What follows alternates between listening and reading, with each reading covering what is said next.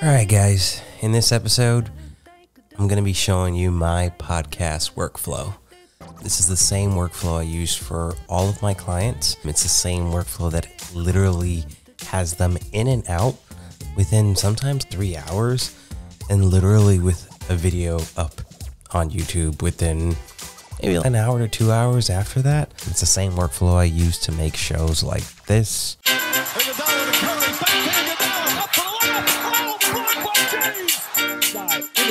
This. Always tune in. This is Hog Talk. This is Hog Talk, baby, where the drinks are good, but the stories are even better. And this. A brand for themselves. Or like, what's one piece of advice you have for run, fall, get back up, run, fall, get back up. Yes. Keep doing it. Don't stop. Yeah, Don't just stop. just do it. Hopefully I added those in post. If I didn't, then I just pointed to nothing. This workflow is seamless. Everything's going to be linked down below. You guys are going to enjoy this one.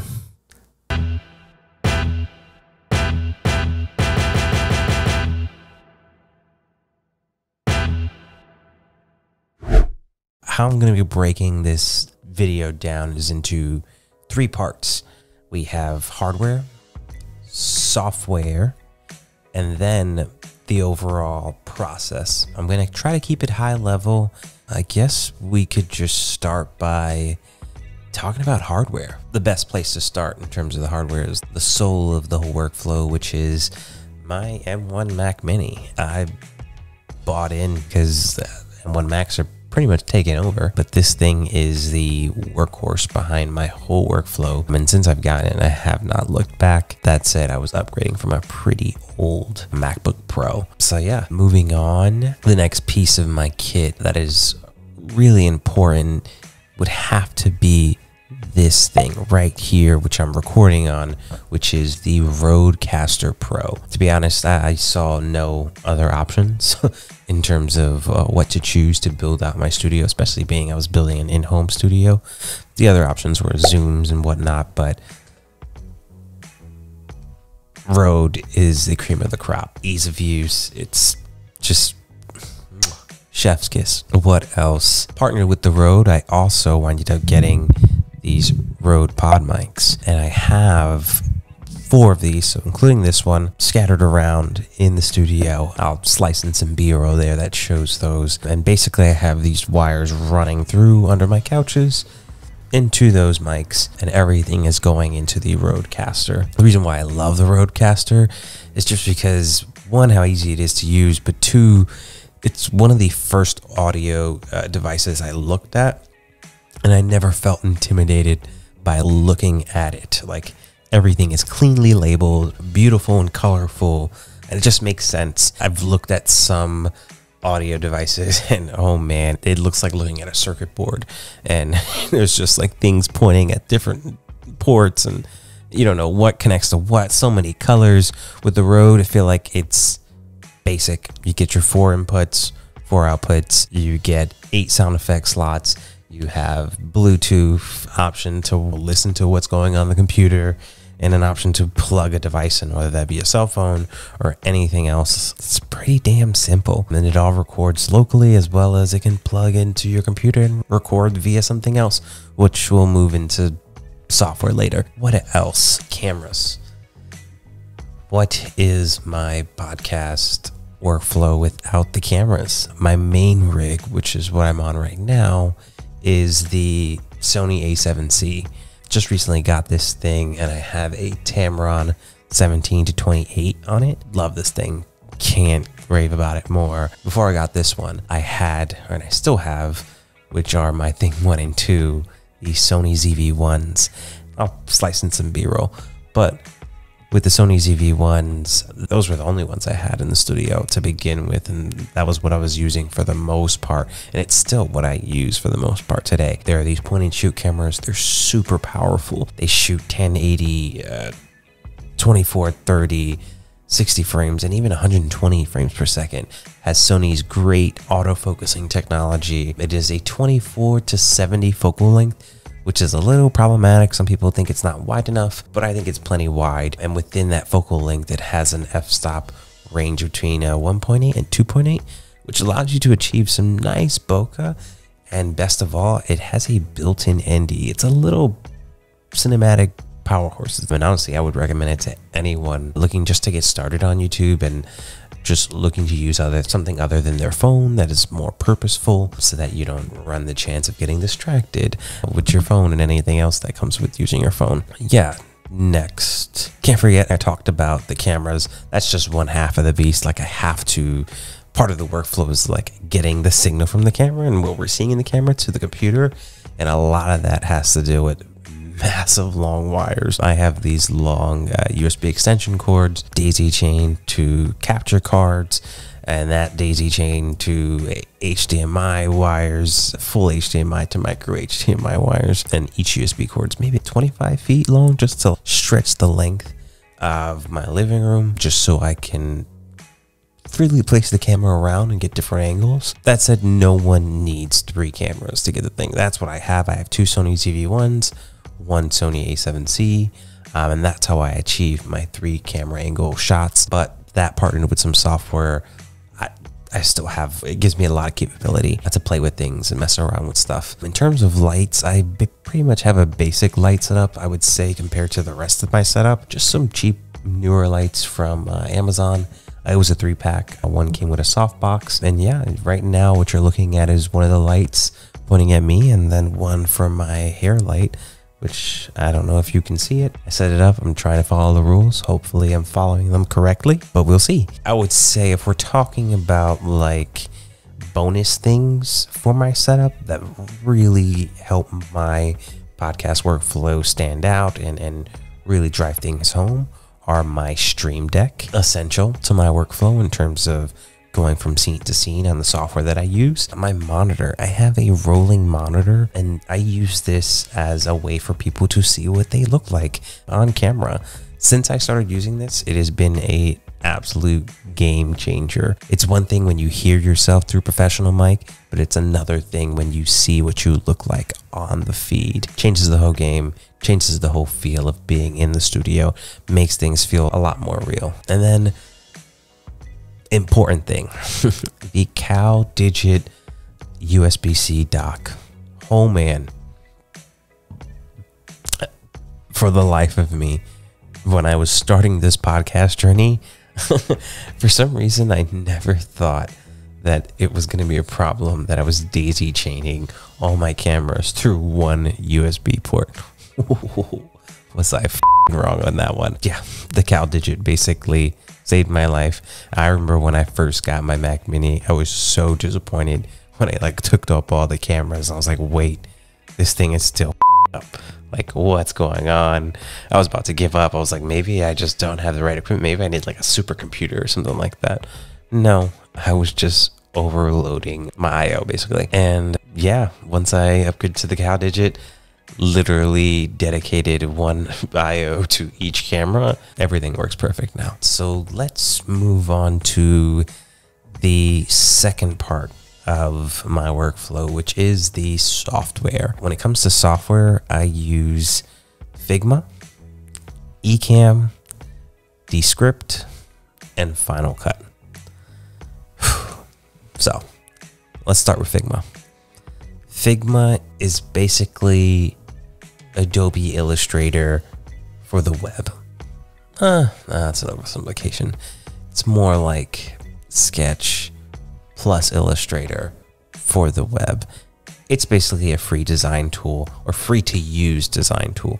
It is probably one of the best tools I've ever used for designing, just for the sole purpose that I can bring things up on the browser. That means I can bring up my workflow anywhere. I could go to a friend's place, show them designs. And not only that, the fact that it's web first, it's built asynchronously. I can not only bring up my workflow on people's computers, but I can share links with people and have them bring it up remotely while I'm there still on the file, and have them on the file with me, and they can click on my little avatar and follow me around, and I can show them through things. I can play prototypes for them. You name it, you can do it on Figma from a design perspective. It has point manipulation, it has vectors. It's a very powerful tool, and honestly, I think it's probably one of the softwares of the future in terms of it just levels the playing field. Like, I feel like Adobe, and I feel like I always shit on Adobe for this, but they've backed themselves into a corner where it's power tool only. And therefore, like when you open it, there's just so many things you can do. And for new users, that's just very intimidating. And I feel like with newer softwares, they're able to take different approaches that allow people to easily grasp them and achieve things on them. That said, there is something to being in the Adobe workflow, but I think there's also something to creating a workflow when you have software from other parties talking together. And that's what I've been doing with my workflow. And Figma is one of the big components to that within my workflow. I would say the next one close to that would be Ecamm. Ecamm is the powerhouse. Ecamm is what connects my cameras and my Rodecaster together to give you what you see here, which is one stream, one feed, where we have the beautiful quality of my Sony camera, but with the audio quality of the Rode mic and all the technology within the Rodecaster and how they're built to talk to each other. And I even have noise gate on here because I'm in my apartment and it's not perfect. It is loud here. But yeah, Ecamm is this all-in-one, basically TV studio on your computer. You can trigger overlays, you can switch cameras, you can create unlimited digital crops of camera angles, you can trigger videos, you can plug in so many different inputs into Ecamm and literally have your own TV show. And that is exactly what I do for my clients. And that's what I'm going to start doing for myself now. The third part of my workflow in terms of software is a tool called Descript.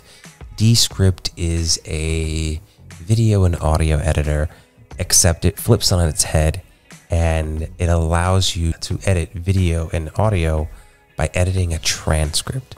So imagine as easy it is to delete something from there is as easy it is to delete something you said in an audio clip or in a video. And basically it transcribes to 95% accuracy, which is pretty crazy when you think about it. And it just allows for a very seamless workflow when just clipping away from video. And that's mainly what I use Descript for. I use Descript to chop at my video and really edit my video to shorten things up, and as well as just add things that I may have missed or may have wanted to say. And it helps me really summarize things because it'll even do the little dipping where it'll fade those clips in together, but it'll make those clips feel like they belong together. It will make it feel like, oh, that was meant to happen like that. It's easier when you do it in audio only because you don't see that clip jump. In video, you'll still see the jump. They can't do that just yet. But yeah, I also use Descript to make clips for my content, which is like another video I'll be making in the future when it comes to turning long form content, or pillar content as Gary Vee calls it, and creating micro content for specific mediums. Descript is a great tool for that just because of that transcript aspect of things. It allows you to just take one medium that is video and strip it apart into all of its individual components, whether that be just the written form, the audio form, and obviously video, which is all of the above. And then last but not least is just Final Cut. I like Final Cut, and I choose Final Cut because to me it's the easiest to use. It makes the most sense. I have a timeline, I have effects that I can drag and drop things on. The iconography seems attainable for me. I can grasp it. The cut looks like a blade. Nothing is out of the ordinary, unlike Premiere, which is to me just like a bat out of hell. And what's the other one that people use? DaVinci Resolve. Oh, I thought I was gonna love DaVinci Resolve when I first used it. Oh, how wrong was I? Such a great concept in terms of trying to create the workflow of doing video, except when they keep you in those silos and you're trying to design and you can't really preview your design because you have to keep going back and forth. I just gave up on that. But yeah, Final Cut is my video editor of choice.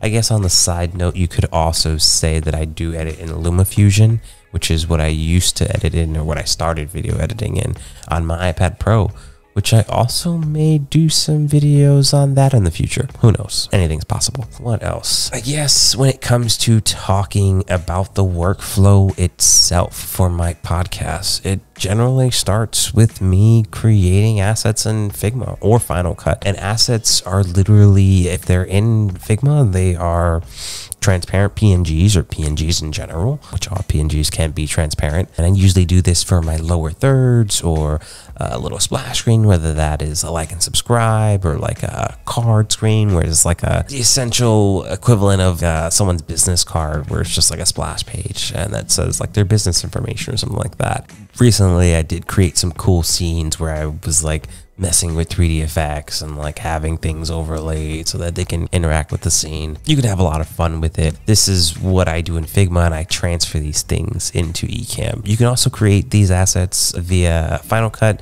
just videos. I created my intro video in Final Cut, and you can bring all of these things into Ecamm. Like I was saying, Ecamm is truly magical. I prefer Ecamm over OBS and Streamlabs just because, again, it's easier for me to grasp. It just made sense. It was one of the tools that I was able to open up.